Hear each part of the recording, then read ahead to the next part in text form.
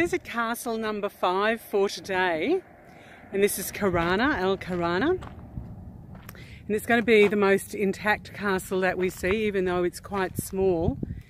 And if you can see behind me as I pan around, there's a view that just goes on for miles. So as a strategic position, it's really well placed. So I've been told that this is really quite spectacular inside. So I can see over the doorway there's some really interesting carvings, so I'll try and get a close shot of those. And also those arrow slit windows there with the triangles above them, they're going to be very interesting to have a close look at as well. And I can see there that the stonework, it's not just block on block, there's a combination of straight lines and then kind of herringbone pattern. So I'll have a close look at that as well. So I can see those arrow slit windows. That one is at a definite angle, where this one in the middle, for example, is just straight ahead. So this one over here is at an angle in the other direction. So as a strategic defence, you've got all of the space in front of the castle covered. And as I said about looking at those different rocks or the stones and how they're placed, so some horizontal, some vertical, and each layer kind of has its own like little like strata, really, combination. That's really fascinating. So this is the main door going into the structure, into the castle. And if you pan up here and you look at the carvings there's like 5 or 6 panels above that window, and each one of them is intricately carved, all slightly differently.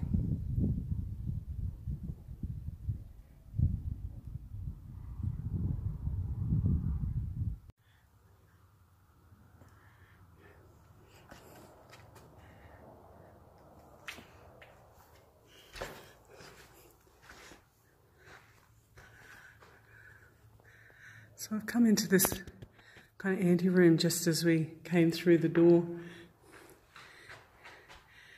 And this is where some of those arrow slits are.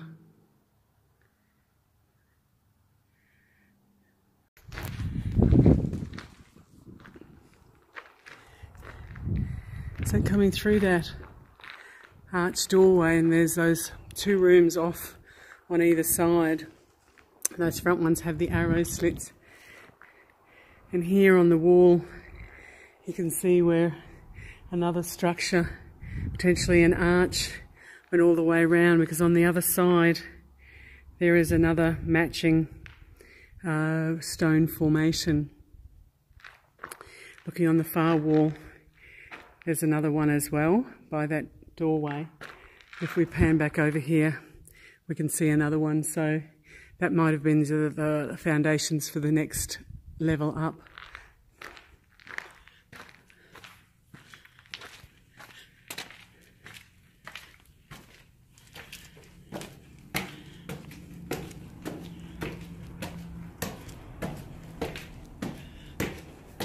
Don't know how far this stairs are going to take us. There's some more arrow slits.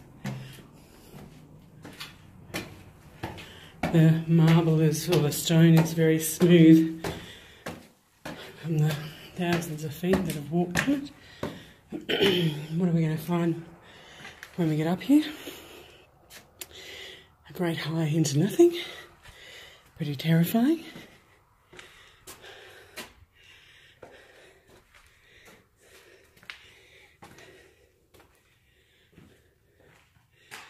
Into another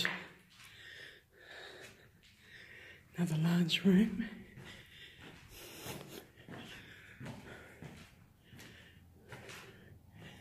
There's some ante rooms.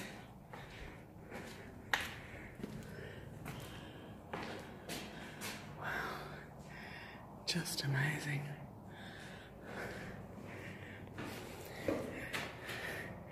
There's an arrow slit, so I'm actually standing square onto the wall. I actually have to move over here to my left to be able to get a view out of that window. Hole down here, so that might have been for just normal drainage, or they could have put hot water or burning oil down onto the enemy.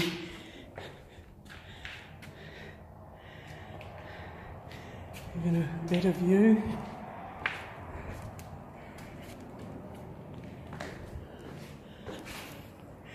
Oh, and here's the arrow slit heading off there to the left.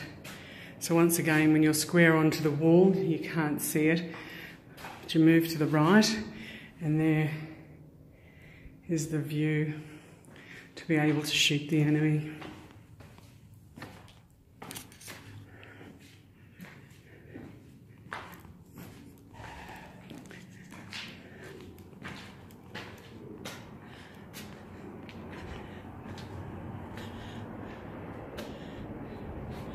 I moved over the staircase that I came up, the entrance was there. I came up to this second level. That was pretty amazing. Dangerous, don't enter, sure. Let's just walk past that then.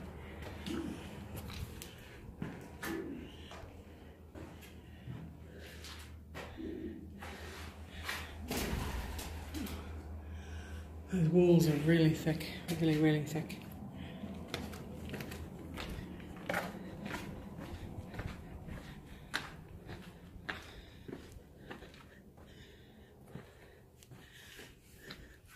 Okay, I found another set of stairs, so I might be brave enough to go and explore them in a second. That'll be the staircase down, I'm assuming. Just room after room of these solid walls. So basically what it looks like is the outside walls are the superstructure, and then the inside is just a void. Wow, that looks pretty interesting. Wonder what that could be, if it's a fireplace or something like that.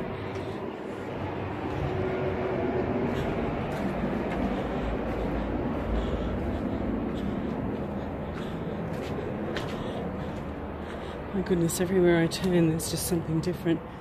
Okay.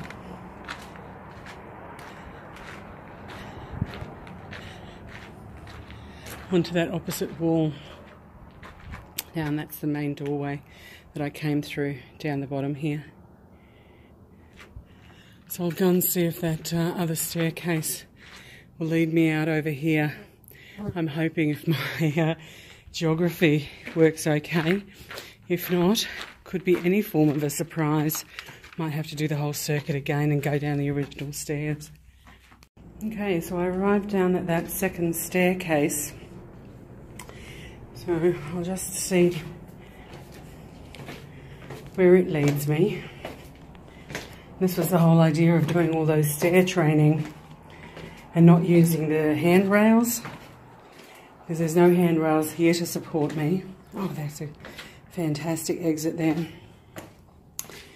And part of the walking of the stairs, it wasn't actually just the going up the stairs that was important. Coming down the stairs and using the legs in a controlled fashion was also very important. Wow, so I'm down back in that central courtyard. That's where I was that last time we looked over this space. Wow,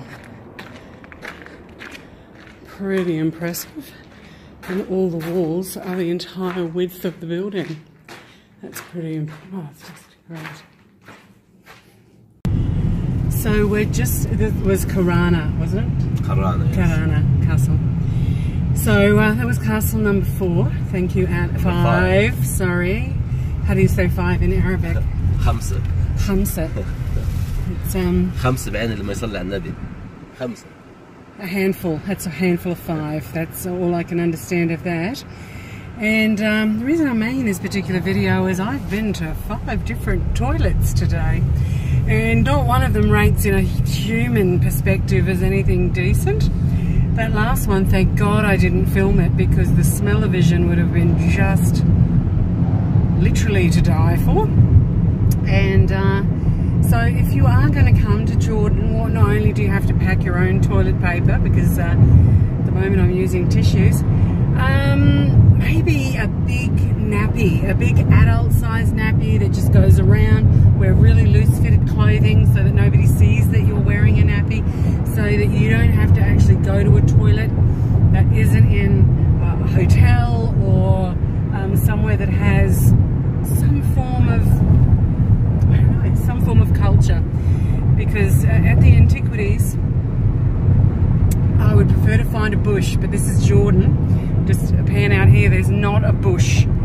There's not a bush in sight. So it's my only ick for the day is going to the restrooms. Have fun, everybody. Speak to you later.